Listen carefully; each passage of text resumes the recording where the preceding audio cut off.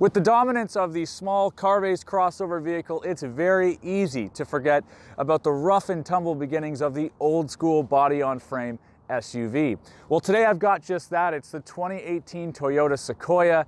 This vehicle was launched back in 2008. Yes, this vehicle is just about 10 years old today, so it won't take you long when you look across this segment to figure out that not only is this the elder statesman in the Toyota range, but the entire segment. Of course, the Sequoia is named after a giant tree that lines the west coast, especially in California, and that's appropriate given its size. It's 6,000 pounds, it's got 3 rows of seating, and as you can see, it's rather large. Instead of a complete redesign this year, Toyota opted instead for a nip and a tuck, some redesign work on the outside. They've added in some creature comforts, convenience, and technology features. But I'm wondering, is that enough to keep this lumbering beast relevant in 2018? Well, today we're going to hop in and find out. So what are we dealing with here? Well, as I alluded to off the top of this video, this Sequoia is an old school full-size body-on-frame SUV. The underpinnings are shared with the Toyota Tundra pickup truck, which means in more than one way, it's best to consider this vehicle basically a truck with an enclosed bed and a 3rd row of seats. Well, what's the competition for a vehicle like this? We're talking about vehicles like the Chevy Tahoe and Suburban, the brand new and very lovely Expedition from Ford, maybe the Armada from Nissan. These are big, full-size, rugged, capable vehicles. People buy these looking for the ability to tow. Either they've got a lot of friends or a lot of kids they need to fit in the back, and let's be honest, at $70,000, $80,000, $90,000 and upwards of $100,000 in some cases, people are looking for a little bit of status. So does this Toyota Sequoia give you that bling factor? Well, looking around in here, I'm going to have to say no. That's really where this vehicle starts to show its age. And that's going to be a defining feature of this review, is going back constantly to the fact that this vehicle is now 10 years old. That is an eternity in the automotive world, and there's no better place to start discussing that issue than the interior. Now, this is a Toyota product, so the interior is logically laid out. The buttons do what you expect them to do, and they're all well within reach, even though the interior of this car is absolutely vast. The materials, however, very truck-like, very utilitarian, lots of hard plastics. Now, those will probably wear well, but when we're looking at the competition, again, $70,000, $80,000, $90,000 and up, it's not nearly as sophisticated or plush or luxurious. But that's okay, because not everybody is buying one of these to have a baller truck. They're buying it because it's practical, and this Sequoia, even 10 years in, is pretty sufficient at that. So the interior is definitely comfortable. You get a great commanding view of the road in front of you. Also, tons of cubbies everywhere. You've got a deep cubbies on the side, lower door panels. You've got an enclosed cubby, perhaps for your wallet or for your sunglasses. You've also got 2 glove compartments, not one. You've got 2 of them, and there's certainly the space in here. Going back to the seats for a second, very comfortable. They're quite wide and quite plush, but there's lots of adjustability, including thigh and lumbar support, so great for tall and for big drivers. You also get standard heated seats, which is nice to have if you live in a cold climate. Ditto the automatic climate control, which is adjustable if you're in the back seats, not just the front. There is perhaps no more obvious sign that this is a slightly outdated vehicle than the head unit. It's a 6.1-inch corner-to-corner unit. This is the 4th Toyota product I've been in the past 4 months, so it's starting to look awful familiar. Now, if you're in a $17,000 Toyota Yaris, that's not such a problem, but if you look across the segment, it's full of big, bright, beautiful, powerful infotainment screens, and this is not one of them. So there's no navigation with the base SR5 model. You've got to pay up to the limited and the platinum trim lines to get that. Now, you do get Bluetooth connectivity, so you can play your Spotify, it'll read your text messages, you get your basic functionality, but just very outdated, nowhere near as sophisticated as some of the rivals. Well, I'm in a traffic jam here, and I'm starting to sweat because that means I'm gonna have to visit a gas station, and my wallet is about to get a lot lighter.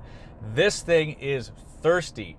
381 horsepower, 401 foot-pounds of torque from a naturally aspirated 8-cylinder engine. It's the only engine you can get, and it is routing power to the rear wheels through a 6-speed automatic transmission. Now, of course, you can select it into all-wheel drive if you choose. For economy purposes, I've had it in rear-wheel drive only, and I've still, after 487 kilometers of driving time, a lot of which, by the way, was on the highway, I'm averaging 18.7 liters per 100 kilometers. So all that power, all that grunt gives you capability, which is important.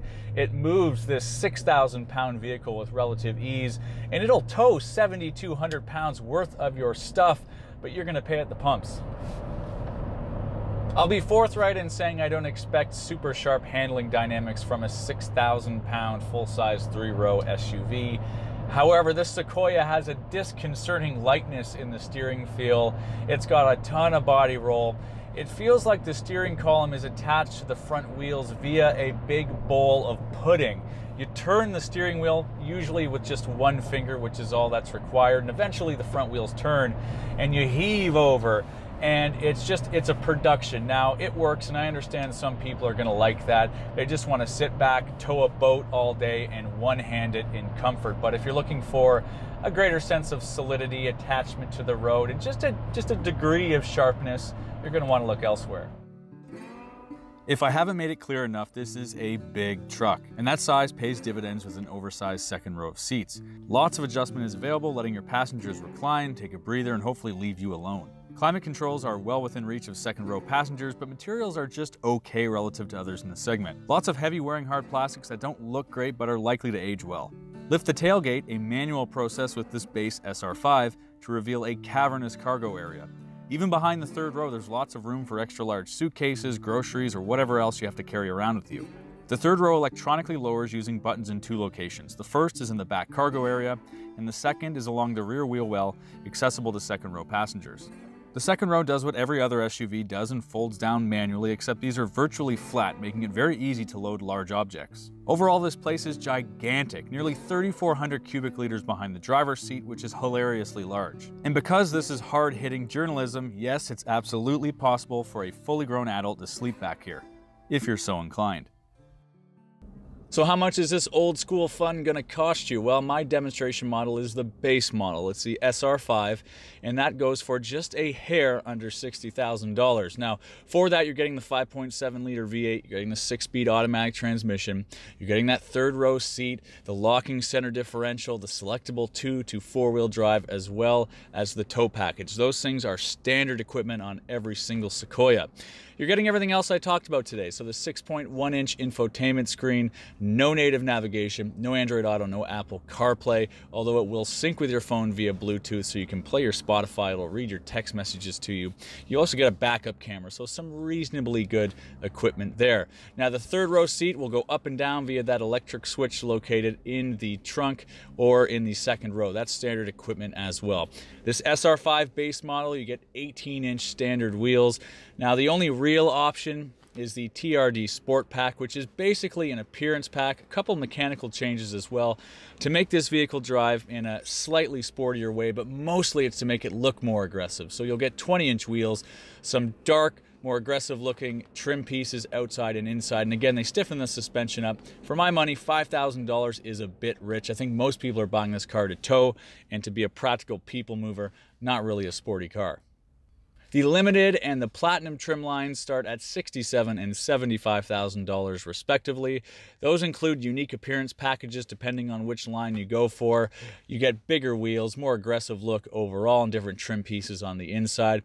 You also get, starting with the Limited trim at $67,000, navigation. And if you opt for the Platinum, you can get a rear seat entertainment package, so a couple of screens into the headrest of the first row. Now, even this SR5 in base trim without that $5,000 TRD Sport Pack is just under $64,000 when you factor in PDI and a couple of other fees. Now, that excludes HST, meaning this vehicle is not inexpensive. It is in step with the rest of the segment, but the rest of the segment is a lot newer, a lot more modern, a lot more efficient, especially when you take a look at this head unit. The competition have a lot of big, bold, beautiful screens with a lot of features. Really makes you second guess this Sequoia. In many ways, 2018 is a transition year for Toyota, with a number of their core vehicles aging out and being replaced by newer, more exciting models.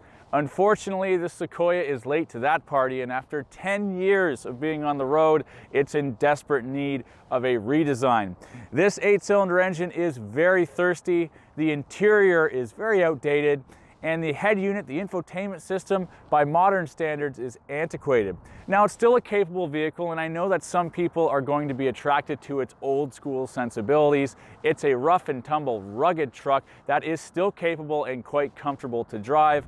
But there's no denying that there are better drives on the road, more capable, more efficient, more sophisticated vehicles in this segment. For Motormouth Canada, my name is Mike Gurr. Thanks for watching.